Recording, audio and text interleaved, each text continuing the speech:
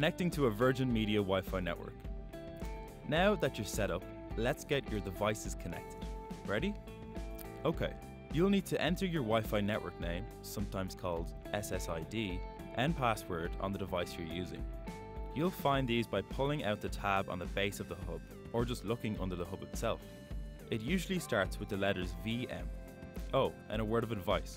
Don't confuse the Wi-Fi password with the settings password underneath it. Using an Apple device? Just go to your home screen and tap Settings. Now choose Wi-Fi from the list of options, making sure it's set to on. Your Virgin Media Wi-Fi network should appear. Click on it and then click Connect. You'll then be asked for your password. Check the bottom of your hub, you'll find it there. Finally, just click OK and you're done.